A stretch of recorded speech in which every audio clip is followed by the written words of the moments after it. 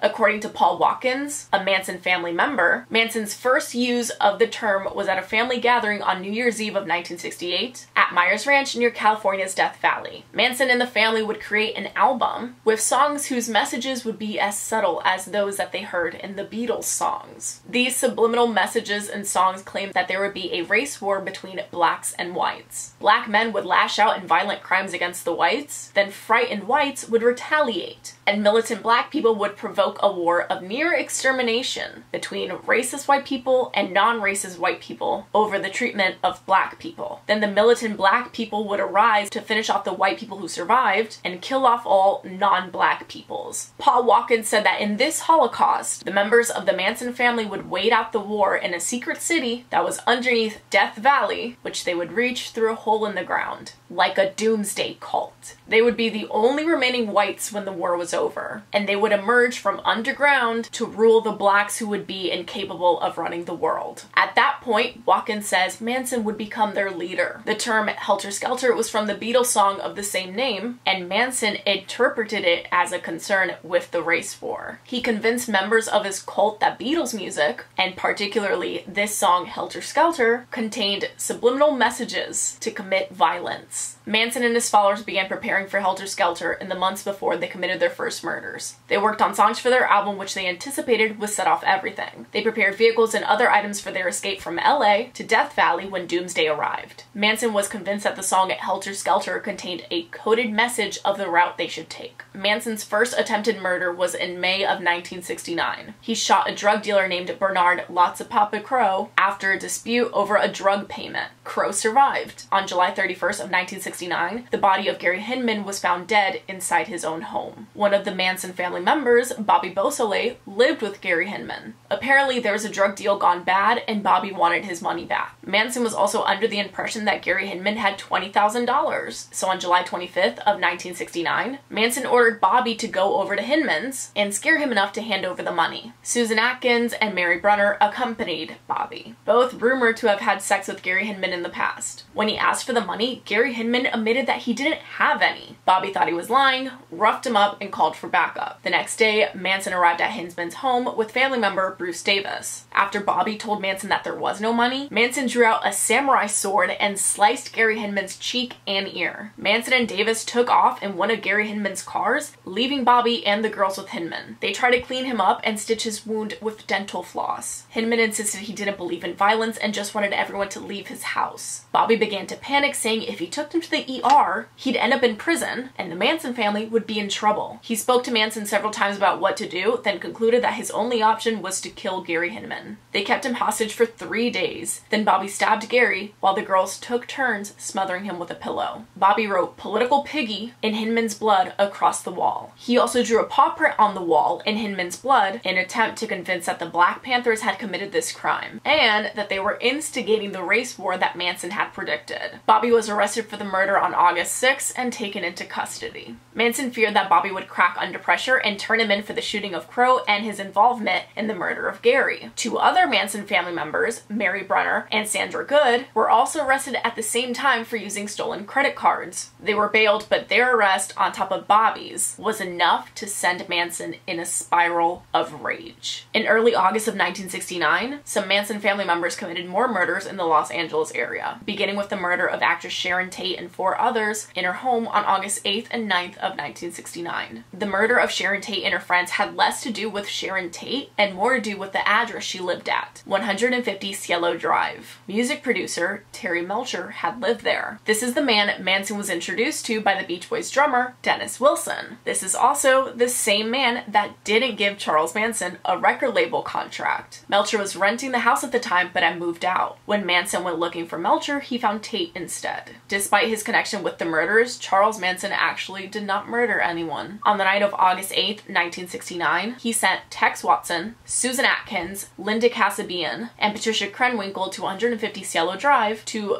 totally destroy everyone in that house as gruesome as you can. Manson wanted these murders to make an even bigger impact than that of Gary's. He said, "Make it a real nice murder, just as bad as you've ever seen, and get all their money." On that night, Tate had filled her house with her friends. She was 8.5 months pregnant with a baby boy she was gonna name Paul. Her husband was out of town, so her friends decided to spend the night with her so she wouldn't be alone. Coffee company heiress Abigail Folger and her boyfriend, aspiring screenwriter Wojciech Frykowski, were staying with Tate. So was Tate's ex-boyfriend and celebrity hairstylist, Jay Sebring, and Stephen Parent, who first visited caretaker William Garrettson at his guest house. Parent was the first to be killed. He was leaving when the Manson family came up on him in his car. Watson cut the phone line to the house and shot Parent 4 times in the chest and stomach, killing him. Watson woke up Frykowski, who was asleep on the couch, and told him, "I'm the devil and I'm here to do the devil's business." Frykowski was stabbed 51 times. He tried to run outside and scream for help, but was shot twice. Sebring tried to protect Tate, who was heavily pregnant, and shot once for it. He was then stabbed 7 times. Abigail Folger tried to give the Manson family all the cash she had on her, but was stabbed 28 times. Sharon Tate begged to live long enough to give birth to her baby boy, but instead, the Manson family stabbed her 16 times. On the door of her home, they wrote the word "pig" in her blood. Manson wanted his followers to kill everyone at the home and make the killings look like the Gary Hinman killing. He wanted to make police think it was the Black Panthers and that Bobby was innocent. Also, Bobby wouldn't rat on Manson. The next day, housekeeper Winifred Chapman found the crime scene and called the police. Police took the only survivor, the caretaker, William Garrettson, in for questioning. He stated Parent had visited him at around 11:30 and left shortly after, and he knew nothing else. He passed a polygraph test and was released. In the late night of August 10th of 1969, Rosemary LaBianca went to bed while her husband Leno LaBianca stayed up in the living room. Manson and his right-hand man, Tex Watson, were the first to enter the LaBianca house. They promised the couple they wouldn't be hurt or killed, just robbed. Manson left the house and instructed some of the girls waiting in the car outside, Patricia Krenwinkel and Leslie Van Houten, to enter the house and murder the people inside. While the girls went to find Rosemary, Watson stood over Leno. He began to struggle,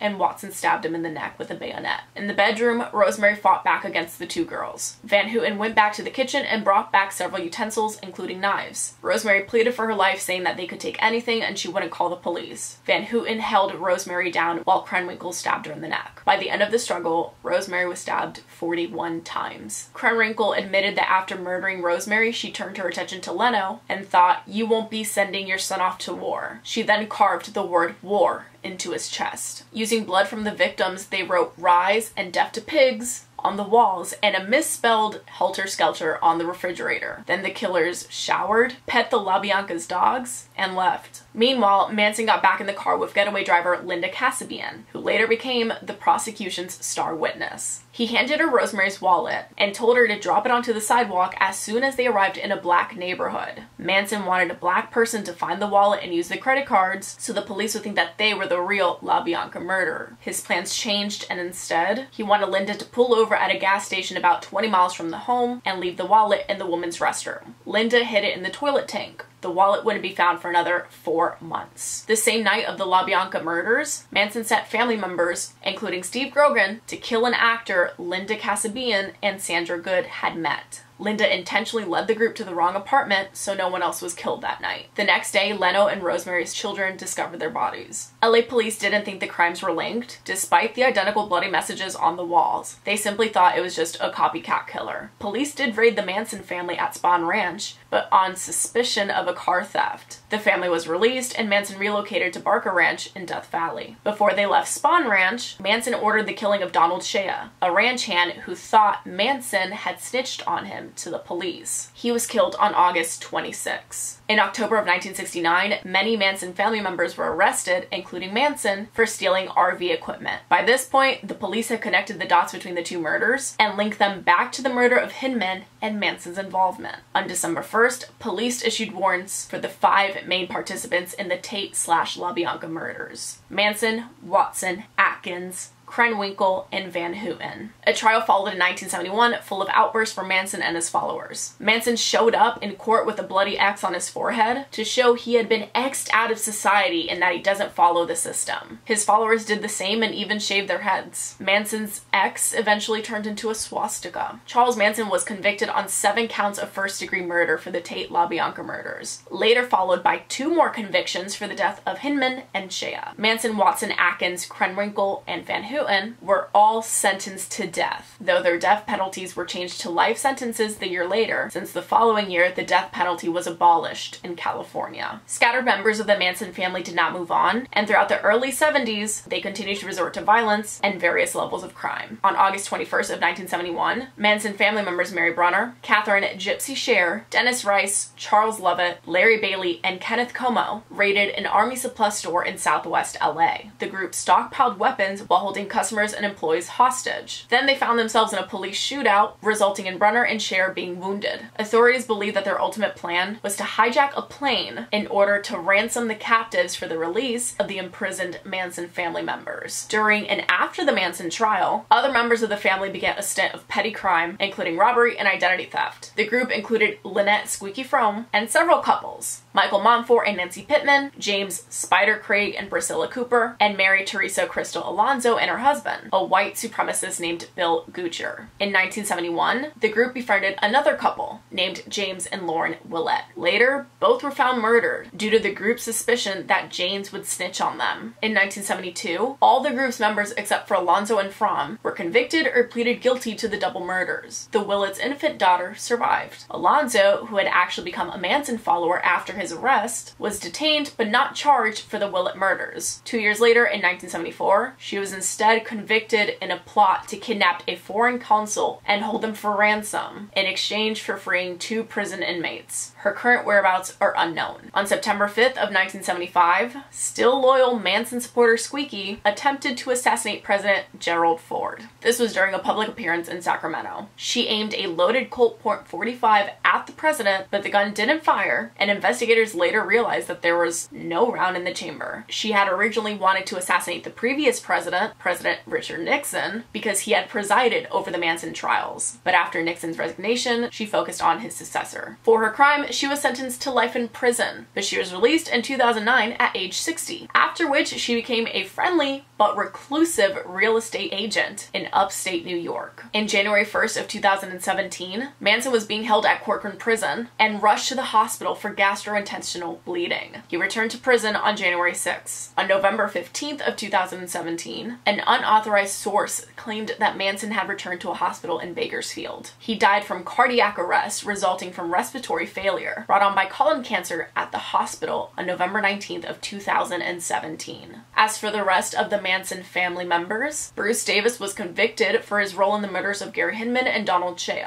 He has been recommended for release several times, the latest in 2021. California Governor Newsom denied the request. Davis turned 78 in April of 2021. Leslie Van Houten was convicted for her role in the murders of the LaBiancas. She is considered a model prisoner, earning her bachelor's and her master's degrees, while leading self-help groups for inmates. She has long since renounced Manson. She has been up for parole for more than 20 times, but rejected every single time. In November of 2020, Governor Newsom denied another request. She is now 72. Charles Tex Watson was the most vicious member of the Manson family. He was convicted for his involvement in the murders of Tate and her friends and the LaBianca murders. He's the one who killed Stephen Parent, Jay Sebring, and Leno LaBianca. He was denied parole in October of 2016 for the 17th time in 47 years. Watson is currently 75 and was denied parole at a hearing on October 15th of 2021. He isn't eligible again until October of 2026. Patricia Krenwinkel was convicted for the Tate/LaBianca murders. She murdered Abigail Folger and helped murder Rosemary LaBianca. She is the one that stabbed Leno LaBianca and wrote "Death to Pigs" with his blood. She got her bachelor degrees and is involved with prison programs and has also renounced Charles Manson. She has been denied parole more than a dozen times. She is now 73 and her next parole hearing is scheduled for June of 2022. Susan Atkins was convicted for the Tate murders. She helped murder Sharon Tate and her unborn baby. She renounced Manson and became a born-again Christian. She also married twice while incarcerated and had a baby, who was given up for adoption. In 2008, Atkins was diagnosed with brain cancer. As she was dying, she requested compassionate release, but was denied. Atkins died in September of 2009 at age 61, after spending 38 years at the California Institution for Women in Chino. At the time of her death, she was the longest-serving female inmate in the state of California. Now that title belongs to Patricia Krenwinkel. Bobby Beausoleil was convicted of Gary Hinman's murder. He continues to make music in jail. He is extremely regretful for killing Gary Hinman, someone he said was a friend. He was most recently denied parole in April of 2019, and his next parole hearing is scheduled for July of 2023. He is 73. Steve Clem Grogan was convicted for the murder of Donald Shea.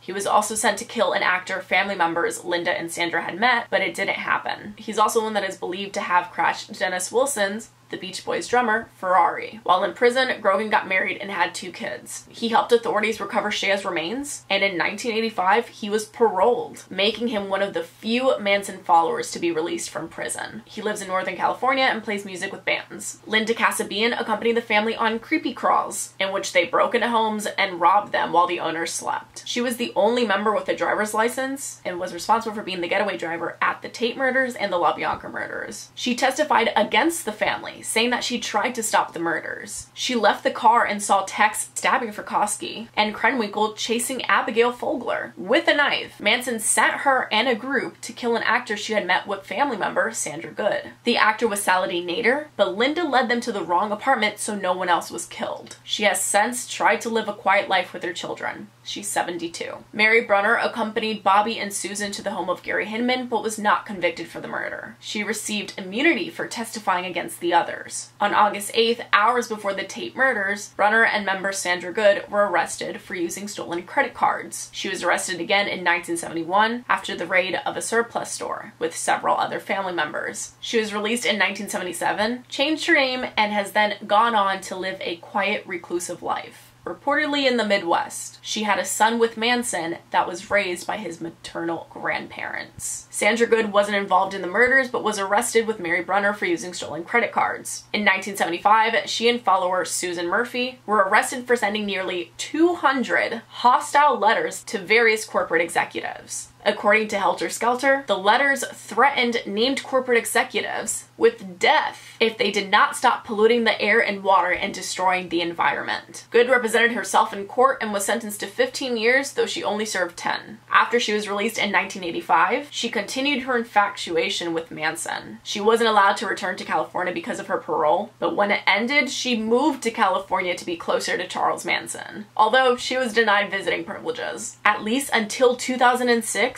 Good was still a loyal supporter, calling into talk shows to claim Manson's innocence. It's not clear where Good lives now. She is 77. Lastly, it's Paul Watkins. He would testify that on New Year's Eve of that year, 1968, Manson gathered the family to tell them about Helter Skelter. He also testified that Manson would encourage group LSD trips and take lower doses himself to keep his wits about him. Watkins said that Charlie's trip was to program us all to submit. Watkins did not maintain his devotion to Manson as much as the others and did not participate in the murders. Watkins continued to renounce Manson after the trial. He founded the Death Valley Chamber of Commerce, married twice, and had 2 children. He sadly died in 1990 of leukemia. And that is all I have on the Charles Manson family. So now you see why this video was so long, because it's not just only about Charles Manson, but it is because it's about the Manson family, who is just a very, as you can see, deranged, insane, bonkers cult. And it's so sad because all these people ruined their own lives just because Charles Manson was so good at manipulating them. That's really just what it is. I say Manson is an evil genius, and I use the term genius lightly because he was able to manipulate all these people to do all these things for him, whether it was just manipulate the women to have sex or do sexual favors for him or for others, or just have people to take drugs so he can manipulate them. It's just insane. He got so many people to do these things for him. He got people to kill others for him. So he never actually killed anyone himself. So he's not technically a serial killer, but he is definitely a very, very sick individual. So all that being said, I want to know what you think about Charles Manson and the Manson family. Kind of crazy what drugs will do to you.